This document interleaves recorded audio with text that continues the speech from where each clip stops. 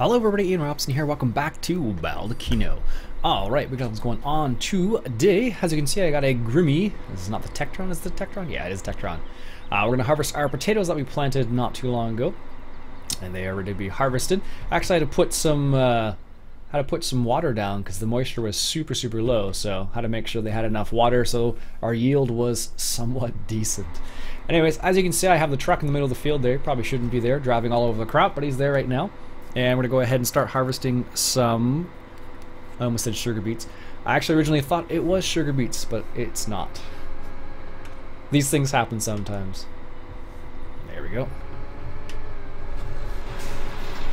So let's go ahead and get started here. Yeah, it was really funny. Originally I thought it was sugar beets for some strange and obscure reason. I don't know what the deal was there, but I honestly thought it was sugar beets for some strange reason.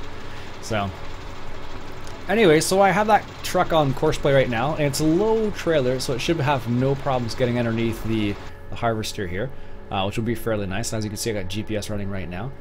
Probably means I can see, if I look around, I should be able to see. Maybe I can't. Usually what it means is sometimes if you fiddle around with the console commands, you'll get stuff like the I forget what you even call it now.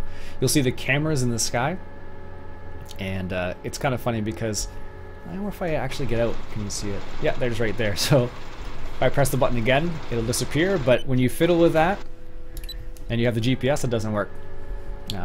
Just the way it is. So it's unfortunate, but I've gotten used to it, so it's not a big deal for me at least. So yeah, I totally started recording this episode, and I was like, "Oh, cool! This is going to be a good episode. I'm going to harvest some sugar beets." And in my mind, that's what was going to happen. But they weren't sugar beets, so that's why it was a little strange. Can I actually? Oh, I can just do it that way. Good. In my mind, they were sugar beets, but of course, they weren't actually sugar beets, which was the funny thing. Let's lower that down. There we go. So I don't know why it worked out that way, but I totally thought it was. Looks pretty neat. It's like apparently I'm getting stuck somehow. There we go. Let's try and get this going. I think it's just because we're going over the hill. I don't think I can put... Oh, I can. Okay. I didn't think you could put that on there. Let's get 5 in there too. There we go. And what we'll do is we'll change it to once we're 100% we'll stop. So the truck should start working. Let's go ahead and just double check. Yep, there it goes. And if all is working well, we shouldn't have any problems with the truck because it's the actual trailer itself is pretty short and stubby, I guess. In comparison to some of the other grain trailers, like the other grain trailer that we have on this map, I could get, is from the Russian pack, this one right here, which is huge. So let's see if it works out. Should do. Because I'm controlling the combine, should make our lives just a wee bit easier. There we go. We should get a good yield from this because this is all... Oh yes, I have to manually unload, don't I? Yes, there we go. Perfect.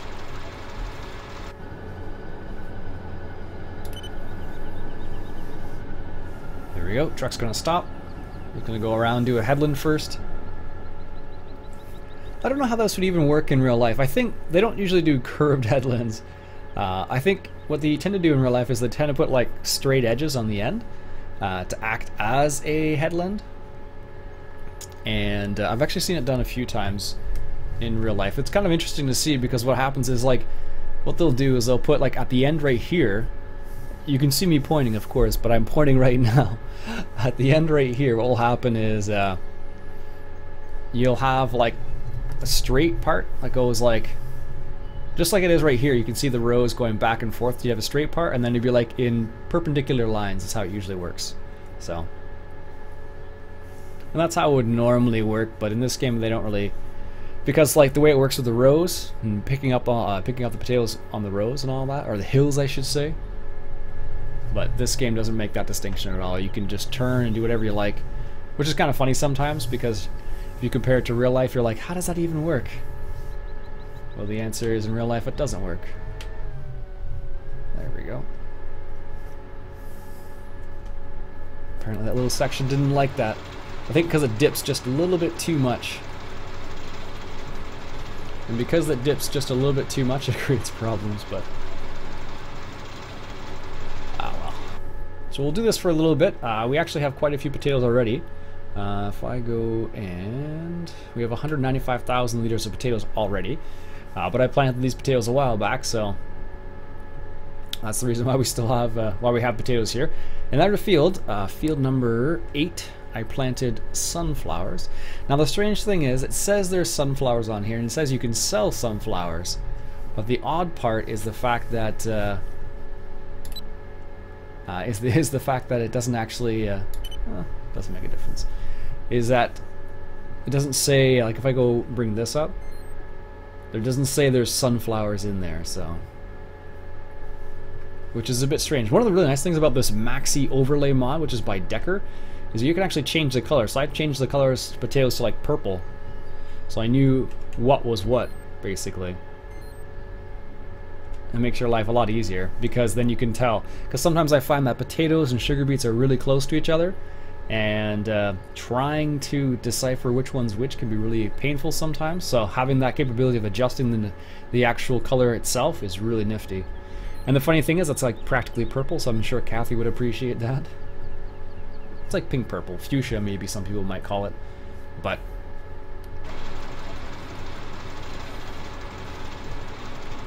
oh, that truck's starting up, so he's gonna start following us.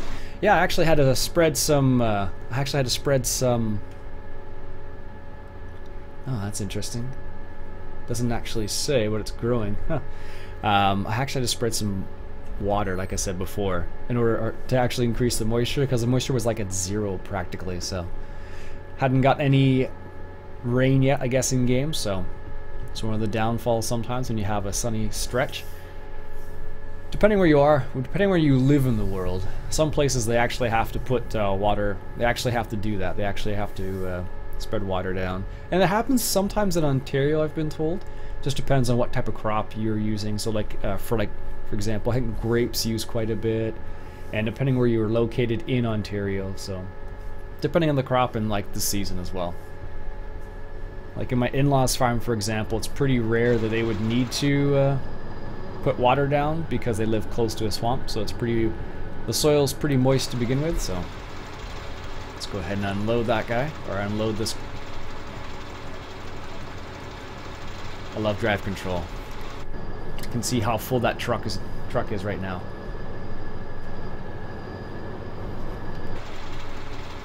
There we go. And we can send him to drive home, so he's 68% full. And he'll probably get stuck somewhere on that little section. I'm fairly certain of that, just based on the way courseplay works sometimes. There we go. Let's raise that up. Put it back down. Make this turn properly. There we go. And we can close the courseplay. Nice. So I know it's driving all over the crop, but sometimes having courseplay do these types of things just makes things just a little bit better. Now, unfortunately, you only have like 10 kilometers an hour, but this is probably pretty fast for harvesting potatoes. Like, I've harvested potatoes in real life, and it's pretty slow. So I'm pretty surprised that 10 kilometers, maybe is that's accurate, I don't know. 1 second, water break. As you can probably notice, I'm not drinking coffee, and that's because it's noon, and it's closer to like tea time, if anything, but just in a water mood today, so I'm not recording in the morning, that's the reason why. Normally when I record in the morning, that's when I'll have coffee, but of course in this scenario, I'm not recording in the morning, that's the reason why I'm drinking water. Otherwise I would drink coffee. But alas, it doesn't always work that way, so. Doesn't always work that way. Now eventually what I'll do is I'll probably finish up this the second headland, I think. And then what I can do is hire a worker. And I'll show you a couple things we've done off camera, or I've done off camera.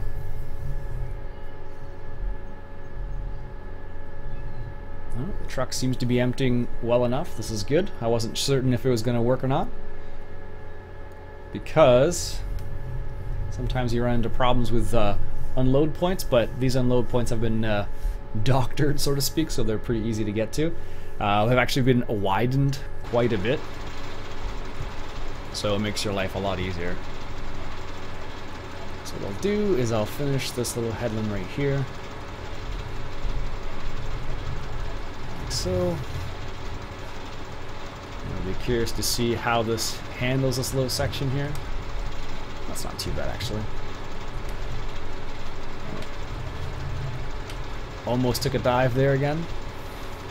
I don't know what it is, but I think it's just the way it's angled, because it's kind of like goes down to that little section of water there, and obviously just creates problems. There we go. Very nice. That truck's gonna come back now. Probably gonna start unloading this guy right away anyways. Very nice. Alright, let's make this turn, then we'll hire a worker for a bit and see how that works. Those hired workers, wow. Sometimes they work, sometimes they don't, so we're gonna find out here.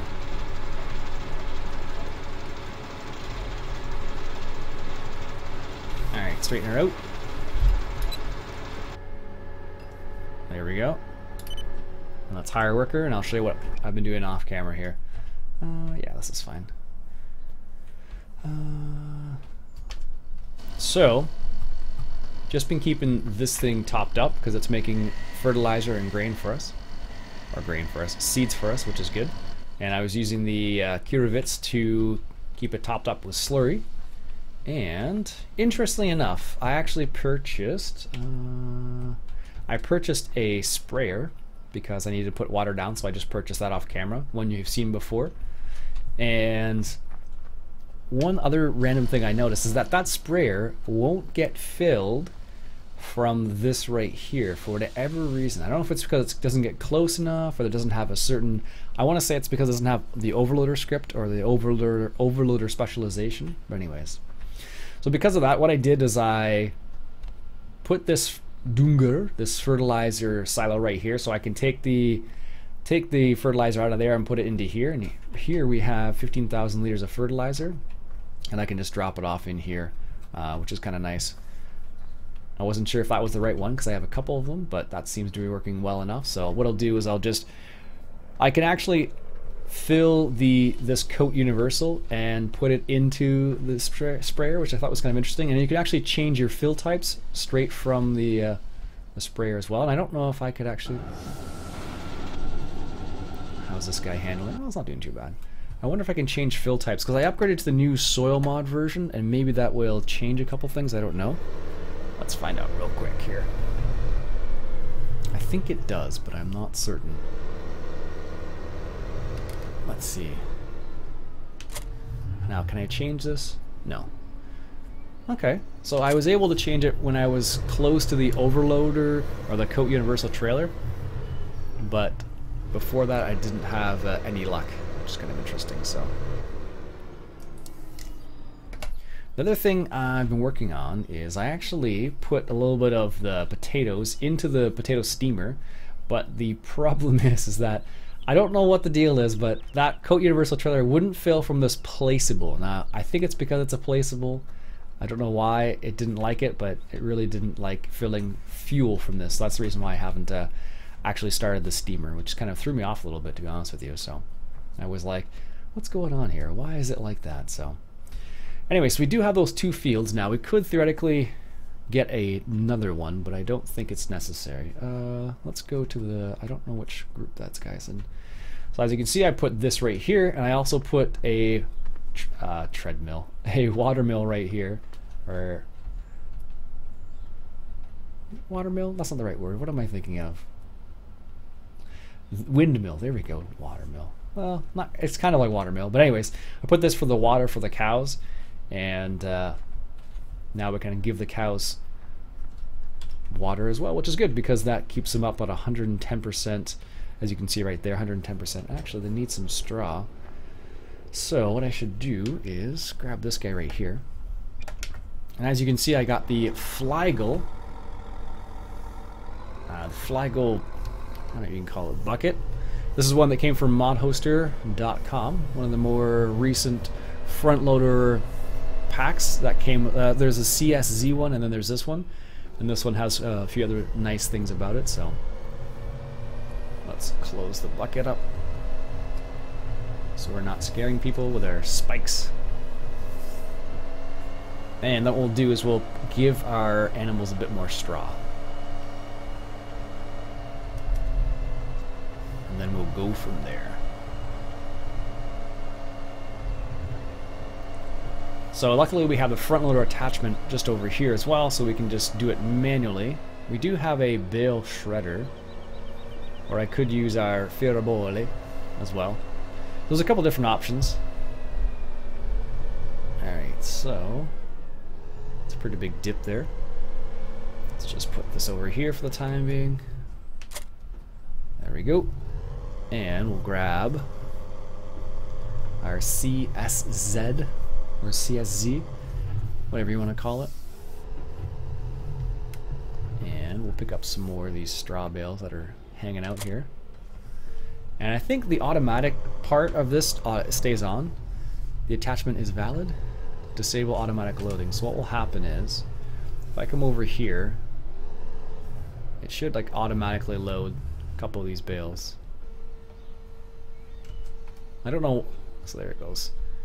It's kind of strange the way it works actually, but there you go. You can automatically get two loaded up like that. So I could put them on the bale shredder, but the bales would go nowhere. And is it? Oh, it's this guy here. So I'm going to put them directly into this ferrabole right here, which will actually shred the bales for us.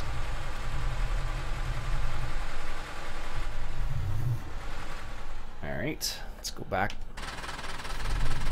Man, that tractor is loud.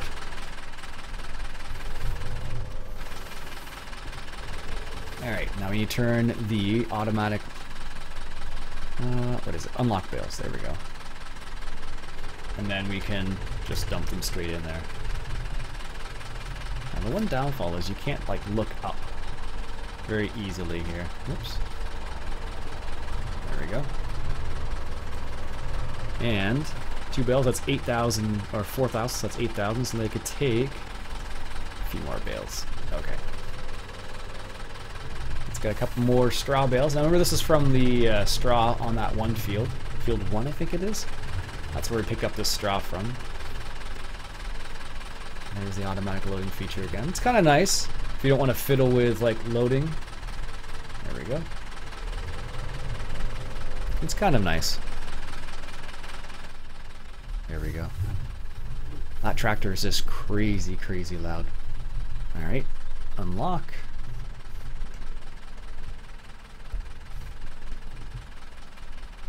Did I unlock them? I guess I didn't. So that's another 8,000, so that's 16,000. I don't think that tractor holds much more than that, no. So we'll just take this and give it to our cows. There actually is a sell point for straw. On this one at least, this version of it. There's a few different versions of Baldeykino out there now. So keep that in mind. Like one person, I think his name was G-Man, he was commenting on the fact that I was using a different version than the one that he has. So it was just, which happens sometimes. So there we go. It'd actually probably be pretty close to being enough. Give them a little bit of straw here. Yeah, it's gonna be just perfect. Nice. I do like this ferrabole thing. It's pretty neat. Reminds me of the old ones we used to have in 2013 that were pretty slick. This little Deutz-Fahr tractor does really well out here. I just like it because it's a nice size for like these little kind of miscellaneous tasks like this. There we go. And I don't think we need any more straw at the moment. Do they need silage? Silage they're good on, and TMR they're good on. Okay, so give them some straw, and they're good to go. So let's move this over here. And there we go. Perfect. So I think that'll conclude the episode for today. We'll just check on our potato harvest and how that's going. Of course, as you're aware, potato harvests take forever basically, so I'm not gonna subject you to the whole thing, but we're actually making pretty good progress. This truck and I say that now as he gets in the way. He's making pretty good progress so far, so may have missed a little bit, but this is a pretty sweet truck. I don't know why I haven't used it more, but this Russian pack that I picked this truck up from is pretty neat. Like, this is it's a whole pack, so it's kind of nice because they all kind of fit this particular style. So that's the reason why I like it specifically. They didn't miss that much. Actually, he's doing a pretty good job.